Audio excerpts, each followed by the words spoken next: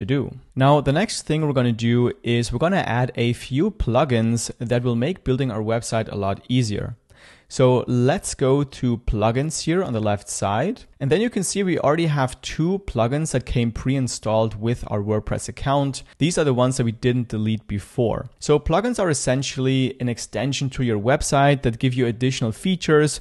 Like for example, you could add a plugin that gives you the ability to add a chat function on your website, or that gives you some more design options. And that's one of the great things about using WordPress, is that pretty much anybody could code a plugin for WordPress websites. So that gives you virtually endless options of what you can do with your website just by applying or just by installing the right plugin. Now, a lot of plugins are free, and for this video, we're only going to use free plugins, but there's also some paid plugins as well. Now, to add a new plugin, we're going to just click on Add New on the top left. And then the first plugin we're going to install is called Elementor. So let's type in Elementor here in the search bar. And then it's going to be this plugin right here.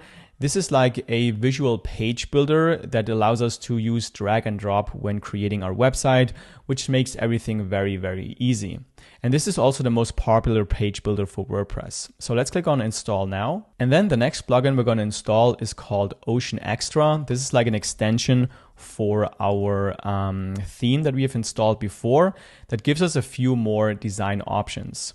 So let's click on Install now here. Then let's go back and click on plugins. And now the first thing we want to do is we want to enable auto updates for all of our plugins so that we don't have to manually come into our WordPress dashboard pretty much every day and manually update these plugins. So on the right side, you can see enable auto updates. You will just want to click on each of these links here so that we have enabled auto updates for all of our plugins.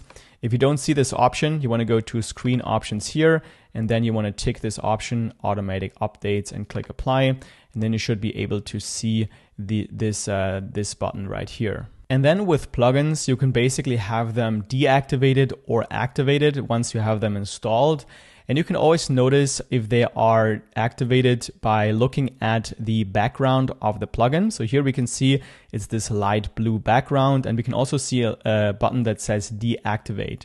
This means that this plugin is currently activated, and all the other ones that have a white background, they are not activated. Now, to activate the plugins, we could simply click on activate right here, or we could also select multiple ones.